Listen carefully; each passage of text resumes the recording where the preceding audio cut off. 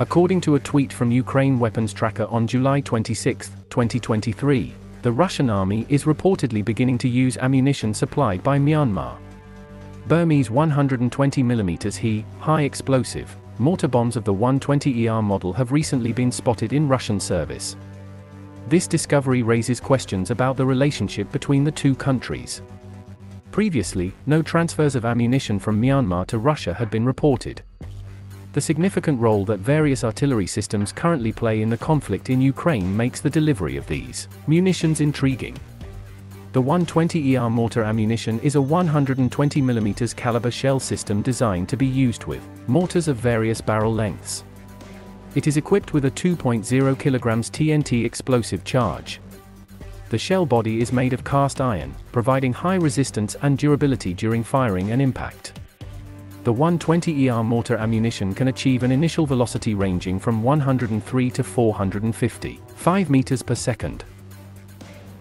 Additionally, it is designed to withstand a maximum gas pressure of less than or equal to 164 MPa, ESCP, STANAG 4110. Capable of functioning with different types of mortar cannons, the 120ER mortar ammunition offers a versatile range for operations on the field. Depending on the length of the cannon, the range varies as follows, with a 3-meter tube, a minimum range of 8,400 meters and a maximum range of 8,400 meters. With a 2-meter tube, a minimum range of 8,000 meters and a maximum range of 8,000 meters.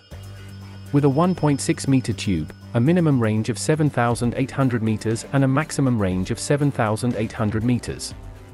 The appearance of Burmese 120ER 120mm He mortar bombs within the Russian army raises numerous questions about the relationship between the two countries.